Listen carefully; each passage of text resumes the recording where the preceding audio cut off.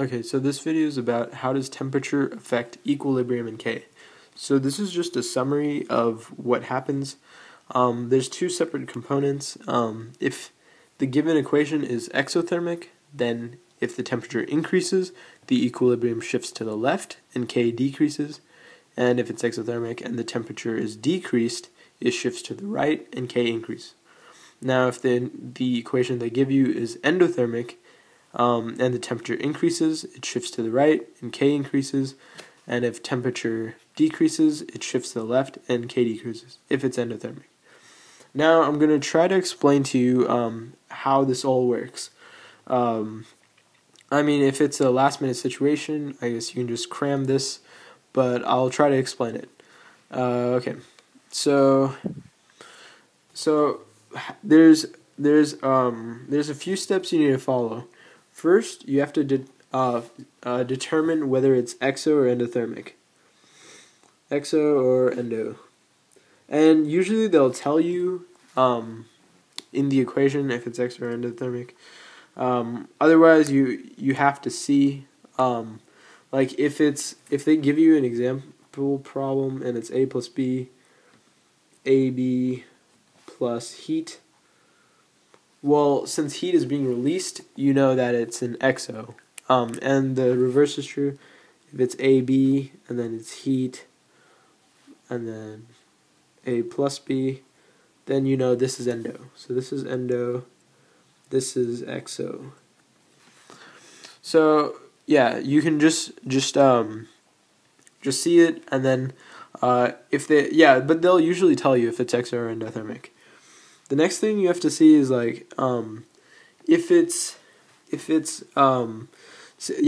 the first step, and then the second step is you have to see if what they're asking, or how that affects your problem. So if it's temperature, right? They say temperature increases, right? The opposite needs to happen. Okay, how to explain this? Let's say we're at 98 degrees, right? Humans are naturally at 98 degrees Fahrenheit. When we exercise or something and we get up to 100, right? What happens? We want to cool down. Because this is our equilibrium, we want to cool down. So we just got heated up and we want to cool down. So what do we want to do? We want an endothermic reaction. We want something to cool us off, and that's endothermic. The reverse is true. So if we're, let's say, at 95 degrees, right, we're really cold, we want to get back to equilibrium, so we want an exothermic reaction to heat us back up to 98, right? So first you determine if it's exo or endo, because if you determine that the forward reaction is exothermic, that means the reverse has to be endo, right? So now since you have your temperature, now you know that what you want, because now you know that if temperature is increasing, if temperature just increased, you want an endothermic reaction. You want it to be cooled down. Applying it to this right here, if temperature increased, we want an endothermic reaction, and the first equation, if we want an endothermic, well, the forward is exothermic, so we want the endothermic reaction. Okay. The next thing is to see which way the equilibrium shifts. If you figure out which direction is which, let's say like the following example, like endothermic is the reverse reaction. That means if it's going to the left, that means the equilibrium shifts left. So you figure out the direction, and if it goes in the forward reaction, it shifts to the right. Because the forward reaction is the forward reaction actually is like this direction, right? Reverse is the opposite. So if it's opposite, it's shifting left. This way it's shifting right. Finally, how to determine K. K is determined by, once you know the direction, if you know that's forward is product favored. Okay, so know these two terms, like forward reaction and reverse reaction. Forward is product favored. It creates more products. Reverse is reactant favored. It creates more reactants.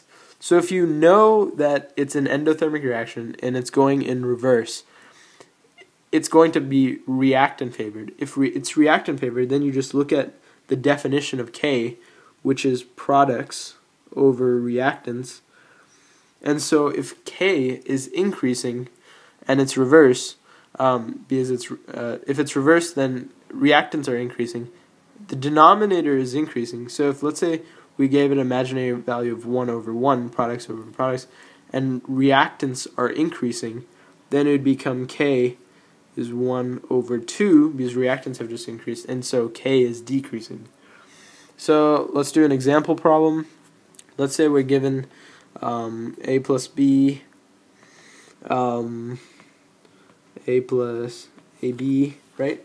So it's given that this is an exothermic reaction, okay? This is exothermic. And they say what happens when temperature decreases. When temperature decreases, what happens to the equilibrium and what happens to K? Well, what happens is when temperature decreases, what happens is that now we go back to our steps. We go back to number 1, which is it exo or endo, right? So we look at it, well, it's given that it's exo, so the forward reaction, right? The forward reaction is exo, and the reverse is endo, right? Okay, so that's our first step. We already determined which way is which. So forward is exo, reverse is endo. The second step, temperature. What is it telling us? Well, temperature is decreasing. So you go to your chart. So if temperature is decreasing, you have 98 degrees, right? It just went down to 95. What does it want to do?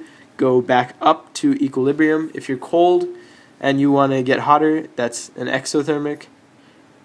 You want to be heating up, so it's exothermic. So now the third step is which way does it shift? Well, if it's exothermic, it's a forward reaction.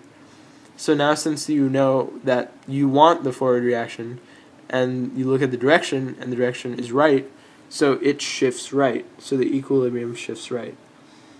And then finally, you determine what happens to K by knowing which direction.